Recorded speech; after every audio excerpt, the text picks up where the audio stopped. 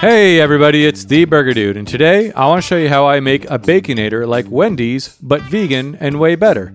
And the key to veganize what is possibly the most non-vegan burger on the market is by making some rice paper bacon. And this recipe is really just my variation on a recipe I saw by Sauce Stache, who also based his recipe off of Yup, It's Vegan. So be sure to check the description as I'll leave a link to their recipes as well. And we're going to start off by making the bacon marinade. So we're going to do some soy sauce, followed by some neutral oil. I used vegetable oil. And of course, we got to add some nutritional yeast, as dictated by vegan law. Next up is some liquid smoke, which is going to impart a smokiness to it, followed by some maple syrup, which will just make it a little bit sweet, but you probably won't even really notice. And then some smoked paprika, which is obviously going to impart some smokiness as well. And some chili garlic sauce, that's what it looks like. You could also use some sriracha. Next up is some garlic powder. And then I'm also going to use this umami seasoning, but you could also use some of this accent seasoning, which is technically MSG. So if you don't want to use MSG, go ahead and skip it. But I do like the way that the accent tastes. It kind of makes it taste exactly like fast food bacon. So I gave it a taste with a clean finger and decided, you know what, I'm going to throw some accent in there just because.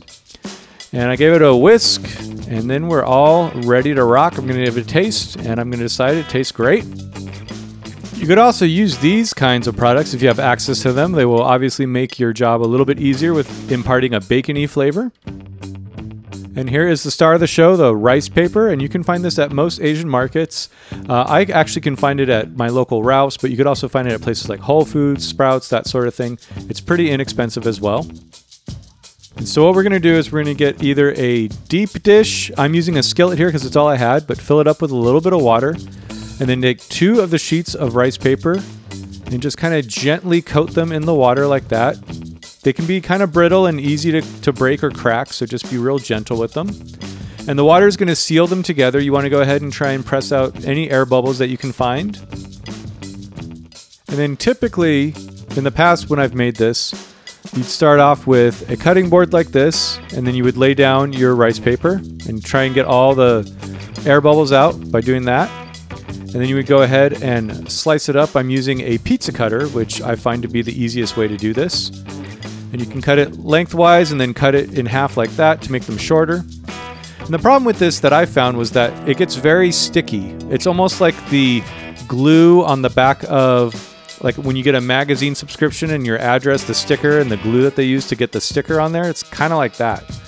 And then after that, you have to, take them and dip them in the marinade, and it's a little time consuming, and I gotta be honest, I'm pretty clumsy, so it was kind of difficult for me the first few times I did it. So I thought, instead of doing it this way, what if we took our marinade, just put it in another skillet, and before we slice up our rice paper, we'll just go ahead and coat it in the marinade like that.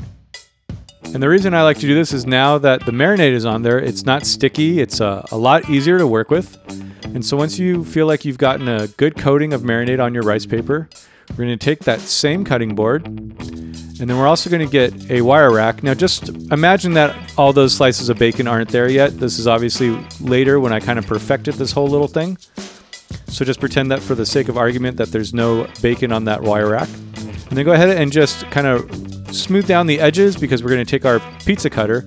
And for those keeping track, yes, this is the second pizza cutter I have in this video. The first one I broke in between these 2 shoots. So go ahead and slice up your slices of bacon however thick you like. You could either leave them long like that, or you could slice them in half again. And then when you're done slicing them up, go ahead and let them rest on a wire rack like this. Or you can also save them for later and just put them in some Tupperware. And then that way, if you don't want to fry all of your bacon up at the same time, you can just keep it for later. And then if you want to have a couple pieces for breakfast or for a sandwich or whatever, you can just pull a couple out of the Tupperware and fry it up real quick. And these do fry up very quickly, so it's not a big deal to have some laying around. And they'll keep in the fridge for a few days. At least in my experience, they don't go bad too quickly. But once you got all your bacon cut up and you're ready to fry them, let's get a skillet with a little bit of oil in there.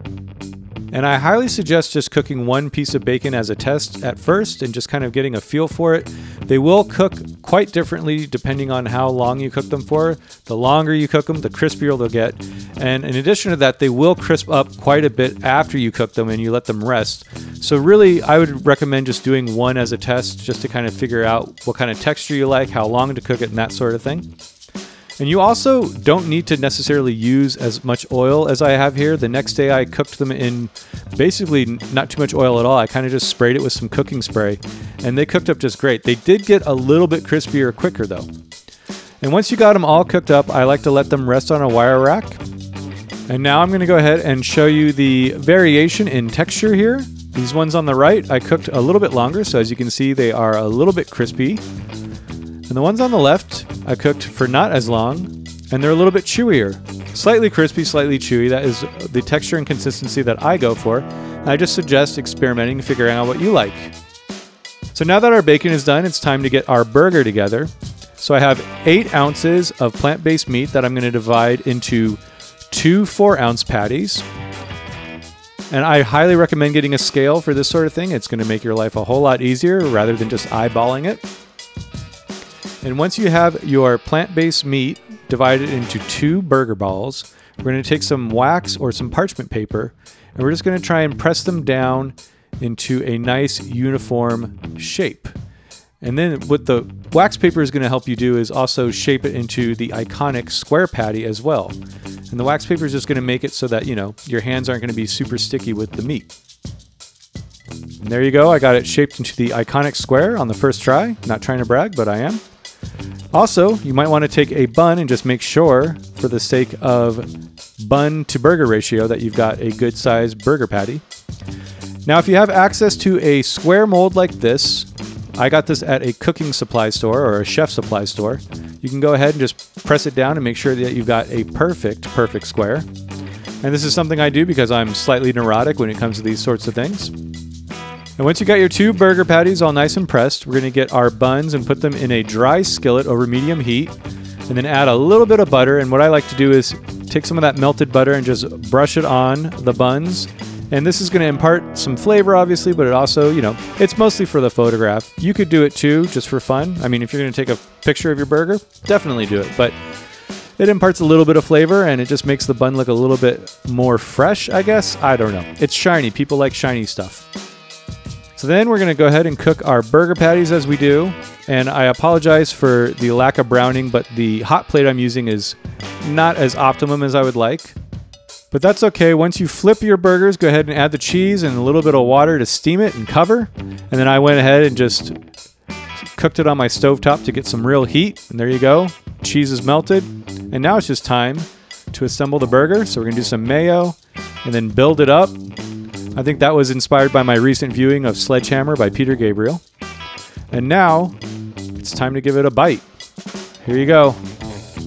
Look at that. Look at that. Beautiful rice paper bacon, 2 big old square patties. And this was one of the best burgers I've had. I know I say this on every video. I guess they just keep getting better.